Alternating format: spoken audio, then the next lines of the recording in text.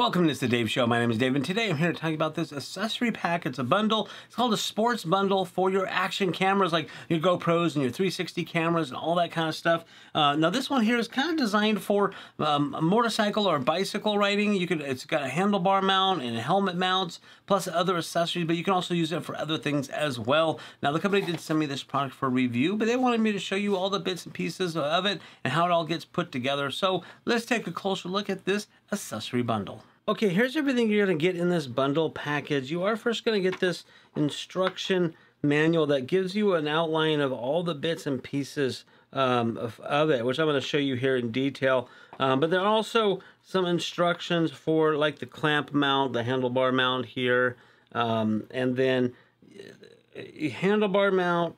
You can do a tail mount off a motorcycle or a helmet mount type of thing and do the unicorn type of connection on there and all these other bits and pieces. So let's take a look at the bits and pieces. Here's the handlebar mount kind of thing. So you've got a grip connection here.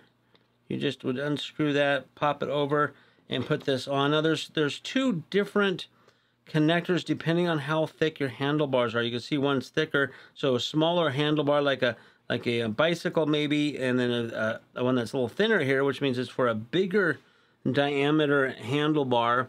So that would be maybe like a motorcycle or something like that. You would just drop that in and put it into here. It's a nice little non-slip situation. They snap in. Wrap that around your bar and close it up with this and screw it down nice and tight. And then you can see it's got a ball joint, so you can move it about. And then also the second one has got a ball joint with the thread for your screws for your camera. Now, if you loosen this up, you can change it in all the different directions that you need to, and then when you tighten this, that just grips that down, and these things do not go anywhere. Now, this particular end, as I said, has got the thread on it. So if you have a camera that already has a tripod thread, like my Insta360 is a tripod thread, I just screw that right on there. If you have a GoPro that has the GoPro connector feet to it, they have little adapters like this one here that can go onto that, and that gives you the GoPro adapter for that.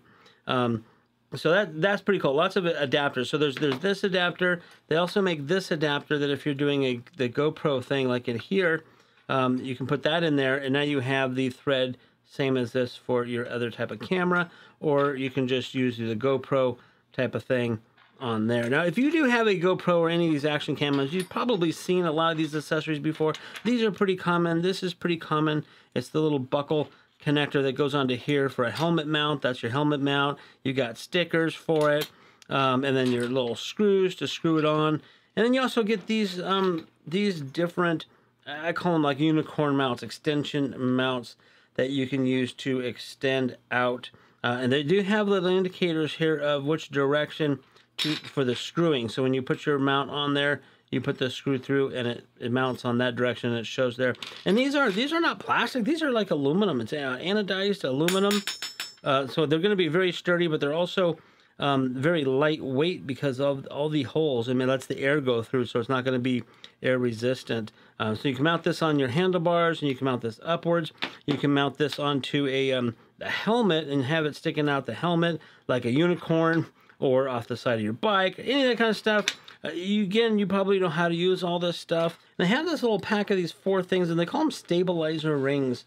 And from what I understand is you're supposed to take this and put this onto, it's like a sticker, and it goes onto the outside of this to help stabilize. And that's what it kind of looks like here in the instructions. Stabilizer ring, it's on some kind of, when using the extension rod, be sure to stick a stabilizing ring to the screw points. Basically helps keep it from moving around and that kind of thing. So you get that along with it. Now you also do get a little wrench here. This is a thing to tighten this up a little bit. So you can just slide this in and give it a turn to tighten up the screws. So you have a good, tight, snug fit. So it's not moving. Again, if you're on a motorcycle, motocross, that kind of stuff, a lot of vibrations, a lot of movement. And they do also give you a little hand strap that you can mount onto something if you need to or want to, and strap it on. They give you that as well. So lots of different pieces, lots of things you can mount.